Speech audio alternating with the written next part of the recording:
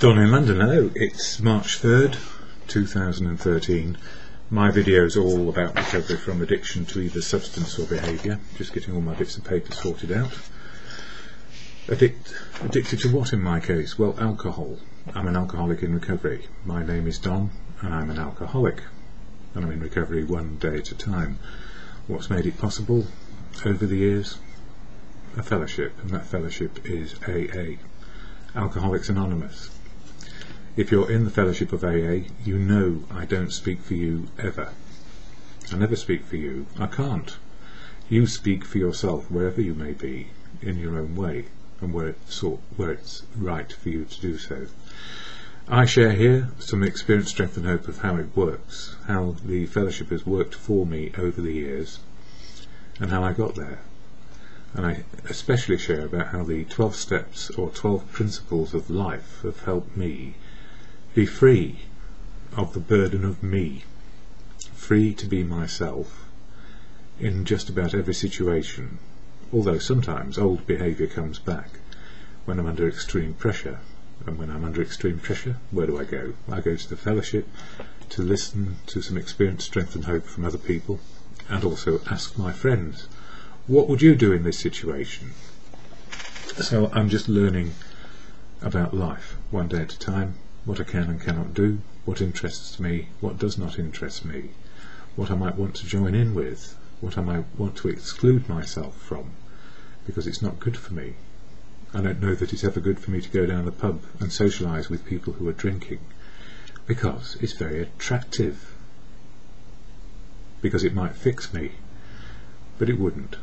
It would just put me back to starting over again. Not completely, because I have the wisdom of what it's like to be in recovery, and I'd rather prefer to stay in recovery. My choice. And it is my choice, and that's based on what I've learned in the fellowship of AA. So what is it? I'm going to share the AA preamble and then some thoughts and feelings, or feelings and thoughts, about how the fellowship helps me on a daily basis, namely around the 12 steps, and March is all about step 3, but I'll talk about that in a minute. First of all, the AA preamble. Alcoholics Anonymous is a fellowship of men and women who share their experience, strength and hope with each other, that they may solve their common problem and help others to recover from alcoholism. So the common problem is alcoholism, the common problem is we don't know how to stop, the common problem is what do we do when we're sober? So it's all about learning how to do these things. The only requirement for membership is a desire to stop drinking. That's it. You don't have to pass anything. If you have a desire to stop drinking for whatever reason, then you're welcome. There are no dues or fees for AA membership. We are self-supporting through our own contributions. AA is not, this is what it's not allied with any sect, not allied with any denomination, not allied politically, not allied to other organisations or institutions, not allied and does not wish to engage in any controversy, not allied and neither endorses nor opposes any causes. But we as human beings probably are allied to all of those things, and that's our own stuff. We're allowed to be ourselves, in other words. So you don't lose all sense of proportion, you probably get your sense of proportion back. And our primary purpose is to stay sober and help other alcoholics to achieve sobriety. So I suppose the ultimate aim is to be sober and free to make the best choice you can around what is possible today. And that's what fellowship does for me, and has done for several years. So I'm very lucky in that respect, and I've made friends along the way, and I've probably made a few enemies too, but not to the point where I would exclude them in any sort of way within fellowship, but I might have to exclude them in terms of what is right and wrong for me on a daily basis. So you get your choices back, choices to be with the people who are right for you and let go of the people who are wrong for you. Not always easy if you love them. Anyway, March is about step 3 and your higher power, and I say your higher power because you're entitled to be affiliated, allied and part of something which includes your higher power. So if your higher power is God, or your higher power is the higher wisdom that we learn. Whatever it is, it's your higher power, which can work for you in fellowship. And the way it works is this: opening a locked door by letting go. I can remember when I was having a nervous breakdown, and it was a monumental one. The offer of a different job in a different part of the organisation came through. I would have seen it as a demotion rather than an opportunity to get back on my feet. My pride and ego locked the door firmly to the opportunity, if indeed it did exist anymore. Probably not. And at the same time, there was every legal reason not to do so. And the question was, or is today, do I want to be right, or did I want to be happy? Well, I couldn't see any happiness at all back then, and I wanted to be right. So I followed the legal advice. I couldn't even ask those questions at the time, and said without prejudice, and said in ignorance of what is right for me. That was very difficult. Legality put me in a hole, and I kept on digging deeper and deeper and deeper with advice which was wrong for me. The psychological advice was, let go, let them fire you, let them do whatever they want to do, but for Christ's sake don't even think about going back there, because it will kill you. So I had a load of conflicting things going on, and because when you're in a nervous breakdown, you don't know what is right or wrong, and you go with the advice of what you think is right and what fits right with yourself to get yourself back to where you were. What I didn't realise, there was no going back after this nervous breakdown. So opening a locked door by letting go, I've come to understand in recovery, is I don't have to be right. If I try and be right legally, or because I'm entitled, or because my expectations are right, it doesn't make any difference.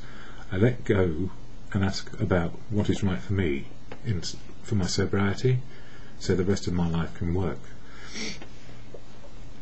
In recovery, I've often seen the problem I have with letting go, knowing that I have right on my side, knowing I have a legal position which is right, and knowing I ought to fight because that's what we do.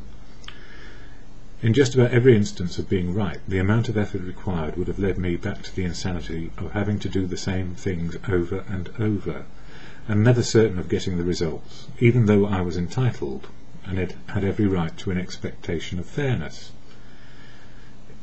Life don't work that way, does it? As you know. And of course the world is not fair. Somebody else will have a different opinion, somebody else will have a different outlook, and somebody else will have more power and more money to overcome any legal battle I thought I ought to fight. Letting go righteousness is a real and helpful way forward in recovery for me today. Even if I am right, it won't make me happy.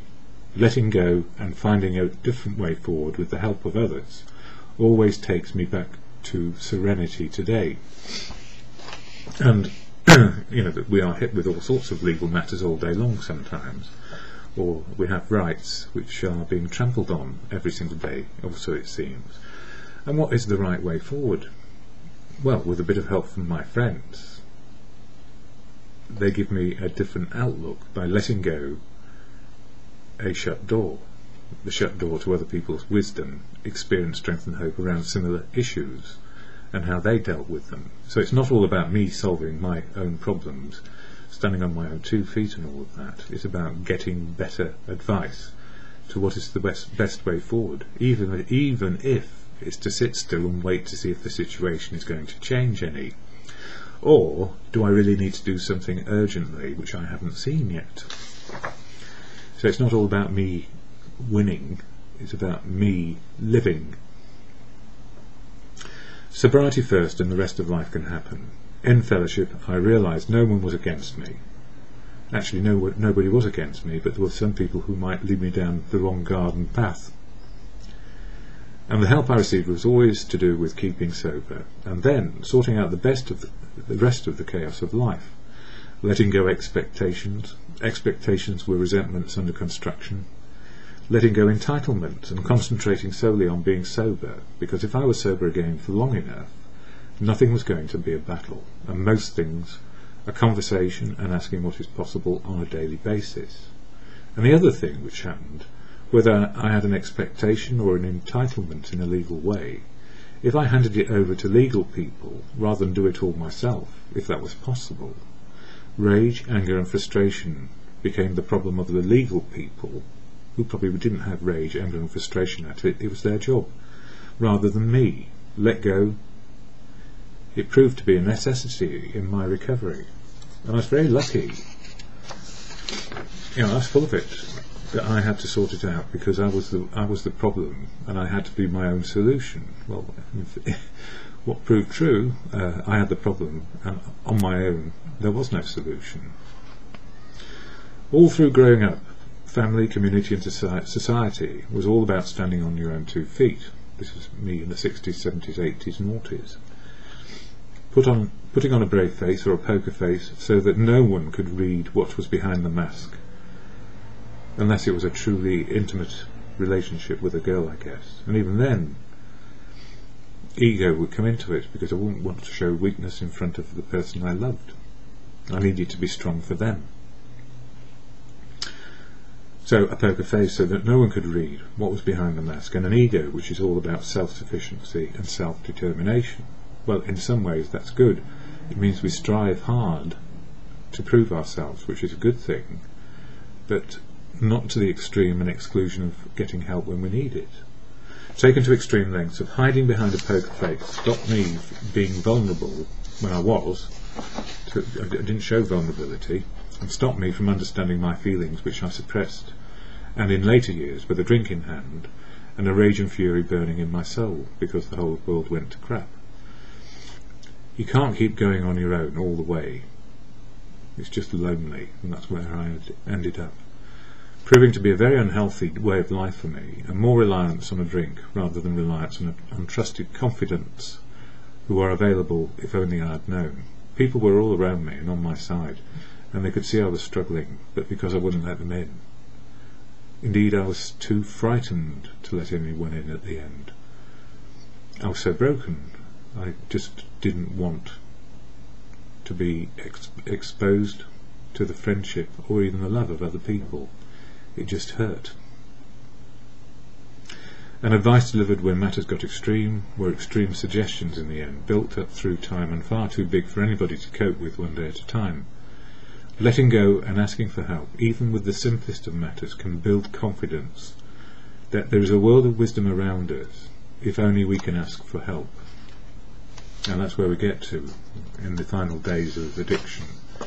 We are so stuck, and we are befriended by the thing that's killing us. In fact, it becomes a killer malady with a killer substance, or whatever it is. Letting go having to get life right first time, letting go the notion that I'm in charge of what needs to happen in relationships, means I am no longer alone in my decisions. Having been educated to be first in any endeavour, and then realising every endeavour requires help of one sort or another, life has become softer and easier, and no longer a hardship on a daily basis. I still need use my own experience, strength and hope as far as it goes, and then check out where I have got to with the people I trust these days. Building trust in other people, allowing them and allowing myself to express feelings first and then think about situations. It does not automatically mean we come to the right answer. Sometimes the right answer comes from listening and also having the patience to wait and find out more information. Or simply the situation changes and then whatever it was ceases to be an issue again. So sometimes we need to do something quickly, and we go as far as we can, and we may need to ask for help in that. Nothing wrong with that. We're just getting another opinion. So if the opinions are the same as ours, can you help me? You don't have to do it on your own. This is the beauty of life. On the one hand, we think we have to rule the world, if that's where we are coming from. On the other hand, we can't rule the world, not alone. We're a part of it. We're not the main leader. And if we think we are, there might be something wrong with us, I suspect. There is a euphemism, or a saying, or a suggestion. There is no I in team. That's true. There is no letter I in the word team. Very true. And when we look at all the aspects of life and situations of life, which need to be addressed by more than one person, It is just about necessary to consult and be aware of everyone around us, and being aware that there is a point of view different to mine in every situation. That is true. There will always be a different point of view in every situation. Means letting go of being right and opening the door to a discussion, negotiation, or parley, or whatever it need to be, is far better than causing chaos, or more chaos, by being right and on my own. When we start to see the world through other people's eyes, by hearing their experience, strength and hope in recovery, the door opens to how life works in sobriety. And we learn that asking for help is not a vulnerability. It is a strength to be utilised just about every day in recovery. So, not knowing the answer, and having the vulnerability to say, I don't know the answer, and if somebody turns around and says, well, by your age, surely you ought to know the answer by now. The simple answer is, I don't have the life experience to know the answer. So get off my case, or, help me if you can. And if you are looking down on me, because I don't know the answer, I'm with the wrong person. I can be angry about it, but let them go, let them be. So, letting go in recovery, it means no more guessing games about where other people are coming from. There are people going through all sorts of experience in recovery, which can make them seem like good people, or bad people, or ugly people. In other words, people in recovery are the same as people all over the planet, driven to behave in good ways, bad ways, and ugly ways, depending on what is happening to them right now. If you ask a person behaving badly in recovery to help you, the help received, if any, may have a bad purpose and a bad emotional content behind it. Stick with the winners. But who are they?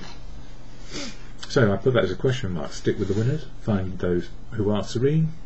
I don't know. I don't know the answer to this. We make choices one day at a time, sometimes to the good, or bad, or ugly. With the serenity prayer in mind, it is more likely that we understand what people can do, what people cannot do, and we learn the wisdom to know the difference far sooner rather than later. We need not prolong the agony. So that serenity prayer comes in very handy. And if you say to another person, what can you do and what can't you do, and what's your wisdom about that, then they say, oh, you're putting me on the spot now. So, well, I'm not trying to, because I'm on the same spot. I'm not so sure what I can and cannot do right now. So let's talk about it.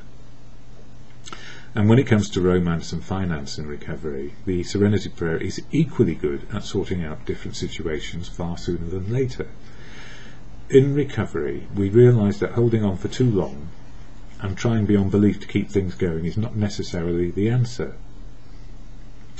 And the serenity prayer really does help. Can do, love and be involved. Cannot do, cannot make them love me and cannot get their involvement. Knowing what we can do and what we cannot do, and the wisdom to know the different, happens far faster if we just apply some simple understandings. Powerless over the emotional and spiritual state of other people, especially when we desire them. So we don't control our own emotionals, particularly. Either we desire or we don't. Would like or don't like. It's our feelings. So we're not so powerful over them either, but what we can do and can't do becomes more clear. So, especially when if we desire them and they don't desire us. If they do desire us, wonderful. If they don't, it is also wonderful, because we won't sit around wondering. We find out the difference in outlook and resolve, and let go, move on without doing further harm to ourselves or others. Today. Now, we don't just fall in love, or do we? Emotions. If we actually know the truth of where another person is coming from far sooner than later, we don't languish in abject misery with unrequited love, because we're wasting our time. If we wait for a person, either there's a spark there and something to work with, or not. How am I feeling this morning? A bit washed out, not so certain about I was not so certain about what I was going to write about or reflect on this morning, but somehow the words came out. Yeah, and then the words tumble out one way or another. I suppose this is living in the day. because I was shaping my let go and open the door, which is all part of step 3. Step 3, let go and let God in. Let go and let the higher power in. Let go and let the wisdom of the world in. And I suppose I was not trying to contrive anything but share what I was feeling right now. So that's good. So, a bit washed out, a bit tired, that's okay. And then the words tumble out at me. I suppose this is living in the day, not trying to contrive the day to be something, not trying to make it so. And I have an invitation to go out tonight with my best friend, which makes me smile. Whether we go out or not is not the issue. And I'll be smiling either way, because I don't know what the day will bring, or how they will be, or I will be later. Learning to love and stop holding on to people, learning how to be loved back and accepting the love is as it can be, and seeing the difference between how it was in the past and how it is in recovery. That is, love without conditions is beyond a belief and an entitlement. It is reality today. So there you go. Love is a reality, unconditional love. So it doesn't matter where the actions or activities go, it's underlying unconditional love. Being in company, fantastic. Company not available, that's alright. It's just the way it is today, and there's always another day, providing I keep sober and I keep on track, living in the moment of now, where emotional and spiritual make sense. All the feelings, happy, sad, good, bad, love, hate, joyful, not joyful, all those feelings are right in the moment of now. So it may not always go our way, and we will feel disappointments. At the same time, it doesn't spoil sobriety. Sobriety is the can do, can't do right now, and the wisdom in doing it. The serenity prayer, a restoration to serenity or sanity or whatever it might be, to God or in good conscience, whatever your higher power is. Normally letting go, being right, opening the door to being vulnerable, and those who see that we don't know the answer may have a suggestion for us. So I don't need to be right at all, ever, again. No, I don't actually. So the serenity prayer, to God or in good conscience. God, grant me the serenity to accept the things I cannot change, courage to change the things I can, and the wisdom to know the difference in the moment, minute, hour, and just for today.